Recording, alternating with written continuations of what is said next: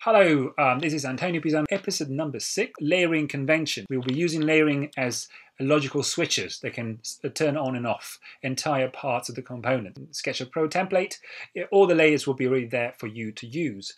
With an initial number, discipline code, and then I have a specific component code. So number 1 is imagine the biggest box within which smaller boxes are created, and a box is a group.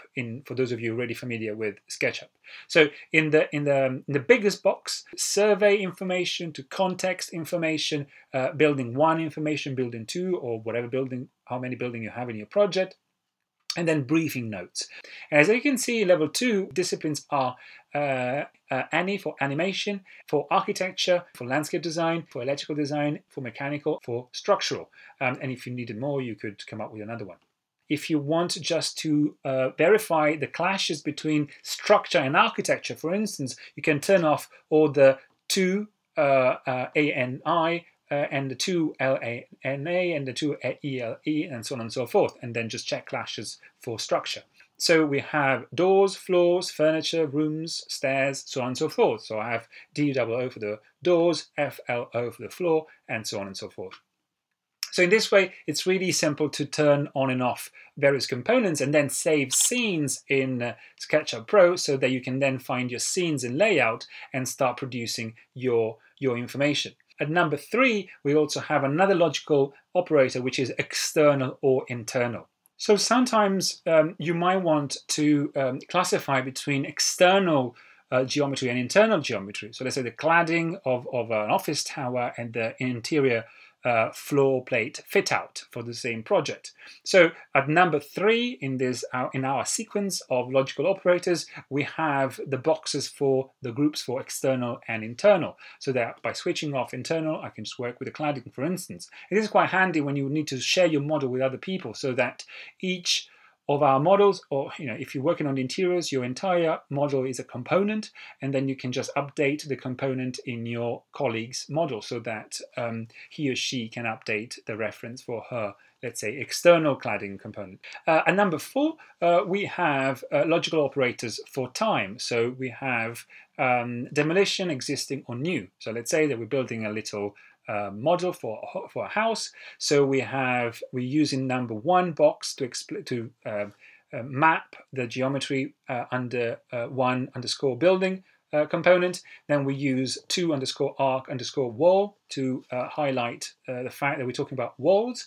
And then we have some walls are external, so we use 3 external or 3 internal. And then let's say that we have a small alteration internally. We knock down one wall and we build a wall in a different way.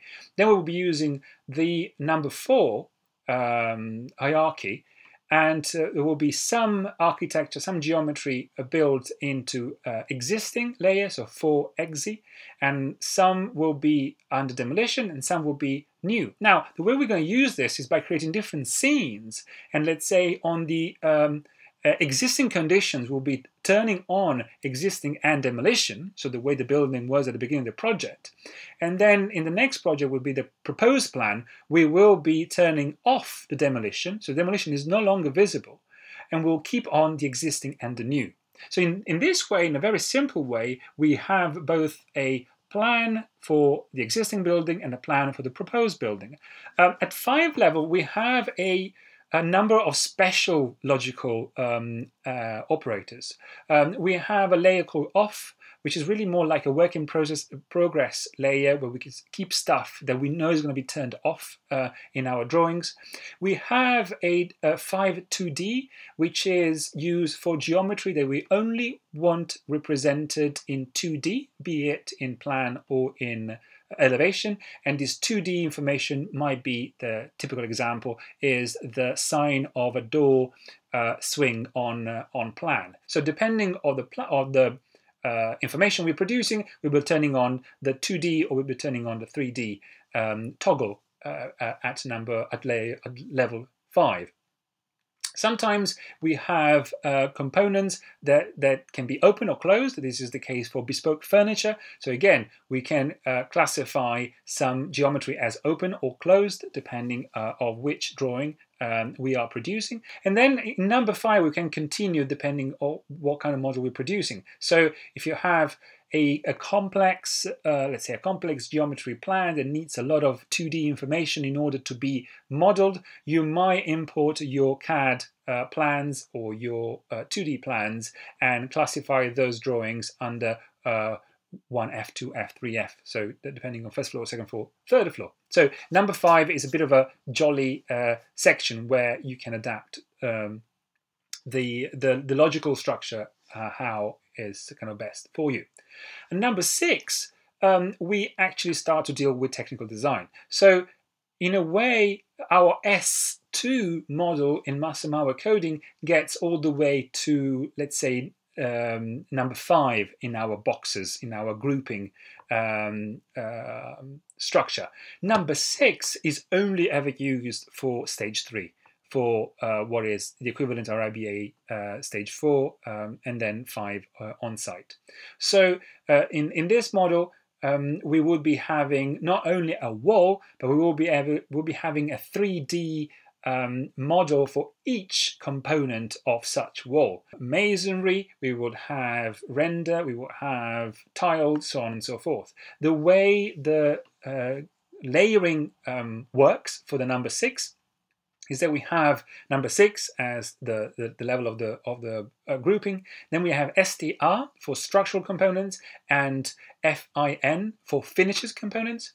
And then after this STR or FIN code, we have another 3 letters code to remind us of the material we are working with. So CON is concrete, TIM is timber, SCE is steel, quite intuitive, plasterboard, masonry, aluminium, tiles, glass, so on and so forth. So in this way, even when you are at the minute scale of the technical design, you can highlight very easily what material you're working with. And of course, you can turn off materials that you are not particularly interested in that moment. So by turning off and turning on layers, how best and how most useful, necessary in that specific drawing, you can then save scenes with different styles and have a single model providing you with all sorts of information, from generic arrangement plans to 1 to 20 sections to 1 to 5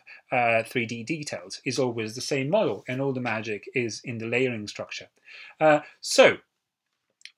this was quite a bit to digest. But I think what's going to be really handy later, as I will be creating a tutorial to explain all of this, you'll be able to follow the workflow and hopefully learn to do it yourself, and then using this fantastic and really light touch BIM technique to develop your own project, or to learn the way we work, and hopefully do an interview with us and then come and join the team. So thank you for your attention, and speak soon for I think, the last episode. Thank you.